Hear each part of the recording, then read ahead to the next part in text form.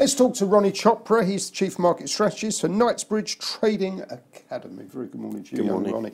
Right, let's kick off with silver this morning. We've got two charts to run through. What are your thoughts here? I think it's very unloved at the moment. And just as a ratio between silver and gold, historically, the average is about 60 times. Okay. So 60 times the price of silver, 1 ounce, should equal 1 ounce of gold. At the moment, the ratio is 80 times. So from that point of view, it's undervalued. Also, with silver at the moment and with gold, because they generally move in tandem, although silver has a much higher beta, so it moves a lot quicker than gold does. With the uncertainty in the equity markets at the moment, silver is an alternative asset class to look at. So again, taking that kind of diversified area, I think silver and gold should be in one's portfolio. And currently, with the price around $16 an ounce, it's come down from 18, 19 over the last 12, 18 months. I think there's a lot of value there, especially with the whole geopolitical uncertainty. And, I mean, like, Trump is going to respond to the Syrian chemical attack, so we could have a fairly sharp movement in the next week or so. And so, with the current price, I don't see much downside. Historically as well, 30 years ago, the price of silver was over 3 times where it is now. It's over $50 an ounce. Okay, we've got a second chart for sort of the longer term chart. Yeah. So wow. So it spiked then. It was basically, there was the Hunt brothers.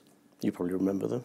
I don't, but they cornered silver, didn't they? They cornered silver, that's right. So they basically manipulated the market. Yeah.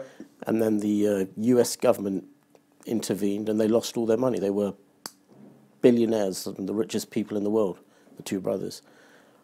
So obviously $50 back in 1980 compared to $16 now, 38 years on, $50 then, what's that? It's probably the equivalent of about $200 now, isn't it? So just from that kind of point of view as well, silver is extremely unloved. Okay. So they say gold is old now in terms of this new sort of, is silver old? I don't think so. I think, again, as I was saying, the uncertainty in the equity markets at the moment will mean that there will be a shift back into the likes of silver and gold. It's unloved, and again, putting my contrarian hat on, it's probably time to pounce. Understood. Okay, well, let's move on to a stock now, and this is Hemogenyx. What's caught your attention here? Well, this is a small company capitalised around 10 to 15 million pounds, but they've just made an appointment to the company, a non-executive director who's very knowledgeable in this field of leukemia and lymphoma, blood disease. And this company basically it's a pre-clinical pharmaceutical company, a small company that is involved with the curing of leukemia and lymphoma. So they've appointed this well-recognized professor, an English gentleman, his name I've forgotten, unfortunately, but they've had some decent results, and they've also had a joint partnership with a large US company, and it looks pretty good. I mean, it's very small, but it's getting a lot of attention with the area of blood disease. Okay, so that's one for people to do their research on.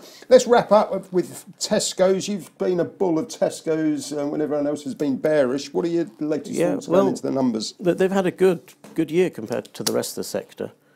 Especially the retail sector has been in the doldrums, but Tesco, as we can see in the chart, has been relatively strong. So tomorrow it has its results. They're forecast to be very good. Yeah. A little bit of a recovery story, you know, with also the acquisition of Booker, the synergy benefit should be coming through now, and they're getting stronger and stronger. But also the thing is with Tesco is that they're increasing their margins. I think I've said this before, that at the moment the margins are only around 2%, and they're forecasting that by the year 2020 margins should be around the 3.5% to 4% mark. So if that happens, they're going to make double profits. So the shares are extremely attractive. So we continue to keep those in our portfolio? I think so, and well, we'll get confirmation of that tomorrow. Understood. Ronnie, on that note, thank you very much indeed.